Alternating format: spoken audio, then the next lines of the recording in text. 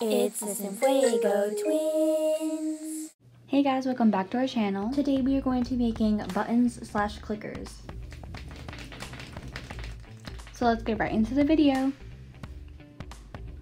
The materials we'll be needing are a plastic bottle, scissors, and some cardboard.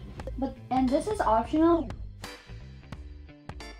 But you can use colored paper or Sharpies or whatever you want to make your button your button.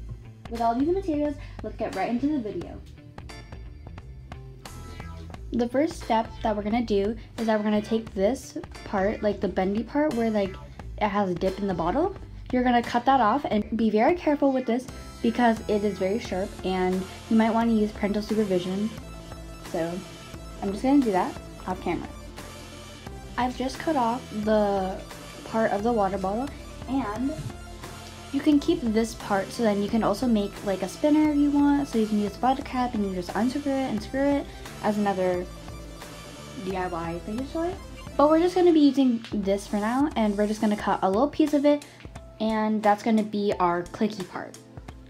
Now you're going to take your cardboard and cut the shape that you want it to be. Now you're going to take your piece of paper, or this is optional, but you're going to take your piece of paper and your cardboard and you're going to stick it on so then it's going to be colored, or you can like put some paper on it that you colored with a colored pencil or something. So I'm just going to do that off camera. Now I'm just going to draw a face on this. I just put my face on it, and now I'm going to tape on the plastic. I cut out the shape, and now I'm going to go and tape it all around so then it's secure. You can just put down the tape, and then you can just slice it into little bits like this.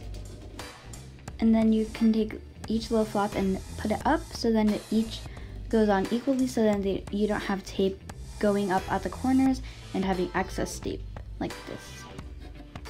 Once you've taped it on, then you're done. So thank you guys so much for watching. If you like this video, make sure to like and subscribe. And make sure to hit the notification bell to get notified every time I make a new video. Okay guys, thanks for watching. Bye!